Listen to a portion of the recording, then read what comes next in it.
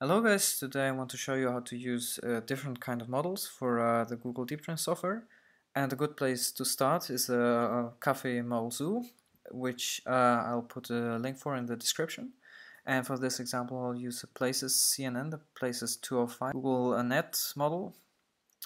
And so first of all you want to download the proto-text file and the Caffe model file, put them, and then adjust the settings, like you can see in my example from the script. So first I do this for the layer key generator.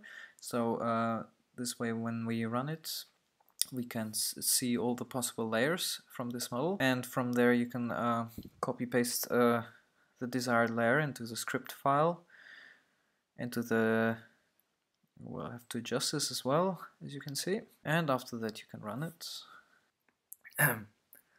Obviously it will take a lot of time, and of course I made a cut in this video here, but yeah, I think it's worth it, and at the end you're going to see the result. And in the next video I'm going to discuss some of my best results, so please make sure to watch out for that. Cheers guys.